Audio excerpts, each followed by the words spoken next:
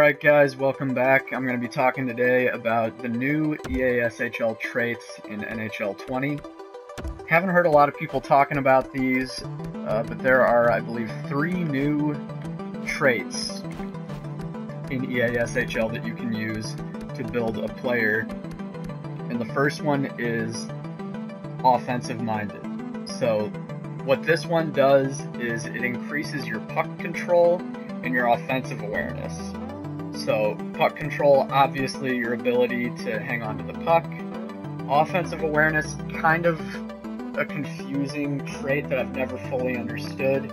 But basically what it does is it slightly increases all your offensive stats.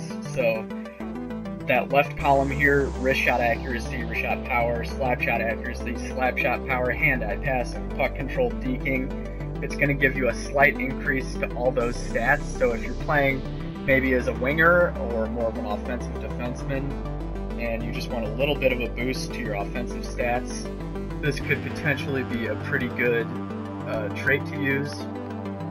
Personally, I'm not a huge believer in offensive awareness. I feel like I rarely feel the difference, but I have been toying around with a build that combines hockey IQ and this trait to get my offensive awareness up to 97 just to see if it really did anything, and I was playing okay, but I couldn't tell you if that was because of my super high offensive awareness or if I was just having a good game. But yeah, this seems like an interesting addition to the game, since hockey IQ already increases both your offensive awareness and your defensive awareness.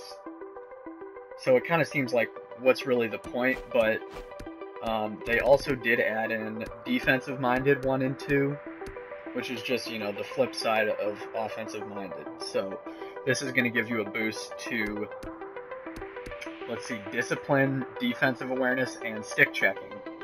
So it's going to give you a boost to your defensive skills with that defensive awareness boost of shot blocking, body checking, I guess face-offs as well, too. You are going to lose some points on the offensive side, so you're going to lose points for wrist shot accuracy, slap shot power, and your overall offensive awareness. So keep that in mind. And I didn't mention with offensive-minded 1 and 2, that's obviously going to give a negative to your defensive awareness, but also to your stick checking. Lastly, we have Cardio Master 1 and 2. So what this is going to do is increase your endurance and durability. So this could potentially be pretty good combined with Marathon Man. So you can just keep skating and never run out of energy.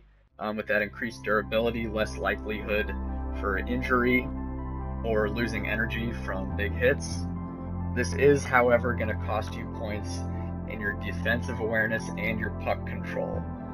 Personally, Cardio Master is probably not something I'm going to use. I would just go with the specialty Marathon Man, which seems to still be the best specialty in the game. There were no new specialties added, unfortunately.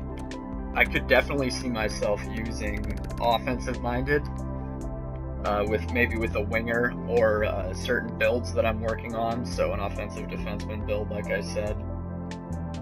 I think puck control is a good stat to have a good rating in. Offensive awareness, like I said, I don't put too much stock into that. But if you're really going for a build that's going to be focused on offense, that might be a good thing to have. I really can't see myself using defensive-minded too much. Discipline and stick checking, these are things you can control pretty much almost entirely. So I feel like you don't need much of a boost to discipline, to just not take a bad penalty, and then stick checking, just use it sparingly and in smart areas and you'll be fine. I don't think you need that rating very high. Another interesting thing about NHL 20 and these EASHL traits is that they took out Face-Off Master, or whatever it was called. Basically, the trait that makes you better at face-offs, they just took that out, which I think is a good thing. It should be who times the face-off the best and who chooses the right sticking that decides the face-off, not some arbitrary rating that, not to mention, takes up one of these slots that you could add something cool to that you really want, as opposed to just feeling like you're obligated to have that face-off master trait. So I'm honestly pretty glad that they took that out. I think a lot of centers are going to appreciate that, and that'll give you more freedom to build the player that you want to build. So anyway, guys, that's all the changes they made this year to your EASHL traits. I hope you enjoyed this video, and I'll see you in the next one.